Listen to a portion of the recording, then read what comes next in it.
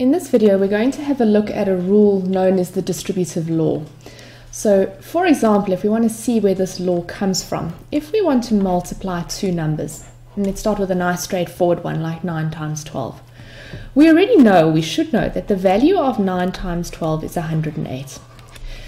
But if we are dealing with very large numbers that we don't necessarily know the times tables for, one of the methods that we can use to work it out is to actually separate the numbers into their place values. So 12 is made up of a 10 and a 2. So if we add 10 and 2, we will make up the 12. And in order to multiply 9 by the whole of 12, we have to multiply the 9 by the 10 and we have to multiply the 9 by the 2. And this process of distributing multiplication over addition or subtraction is known as the distributive law. So 9 times 10 is 90 and 9 times 2 is 18. We can now add the results of the product. 90 plus 18 is 108, and we get exactly the same answer as we had from what we know 9 times 12 to be.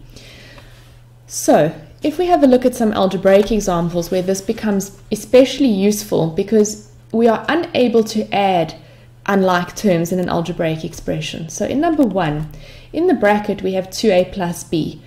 We're unable to add those, they're unlike terms. So in order to multiply by the 3, we can use this distributive law to distribute the 3 across the two terms in the brackets. So 3 times 2a is 6a, and 3 times b is positive 3b. In number 2, we have a slightly different scenario because it's a trinomial in the bracket. So we're going to need to multiply by all 3 terms in the bracket. And our number that we are multiplying by is being written at the end of the bracket. And this is not at all serious because if we think about multiplication, it is what we call a commutative operation. In other words, it doesn't matter which way around you have the terms that you're multiplying. 2 times 3 is 6 and 3 times 2 is also 6.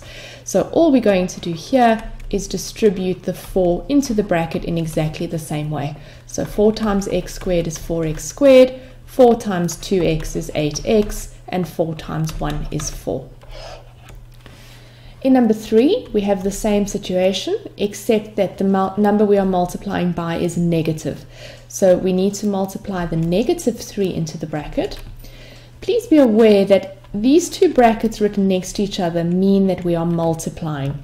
In this case, because that 3 is a negative 3, if it was written like this, we would no longer be implying multiplication because this is a single term and this is a single term, and the operation here would be subtraction. So the presence of those brackets makes this multiplication as opposed to an addition sum. So negative 3 times m is negative 3m, and negative 3 times positive 4 is negative 12. In number 4, we still have brackets implying multiplication, but the value in front of the bracket is just a negative. And we need to remember that if there is a negative and there's no number written with it, it is actually implied that that value is negative 1. So we are actually multiplying a number of negative 1 into this bracket. Negative 1 times 2p squared is negative 2p squared. Multiplying by a negative basically just changes the sign of the number that you're multiplying. So negative 1 times negative 9p will change to positive 9p, and negative 1 times positive 14 is negative 14. In your homework book, there are 4 examples for you to try on your own, so please pause the video here and try those. Number 1. 2x multiplied by x squared minus 3. We're going to distribute the 2x into the bracket. Remember that when you multiply powers with the same base, you need to add the exponents together. So the exponent on the x is positive 1.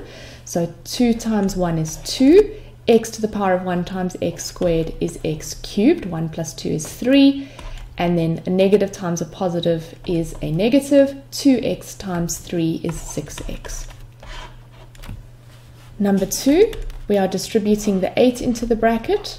8 times 2m is 16m, and 8 times 3n is 24n. Number 3, we are distributing a negative 1 into the bracket. Negative 1 times x squared is negative x squared. Negative 1 times negative 2x is positive 2x. And negative 1 times positive 1 is negative 1.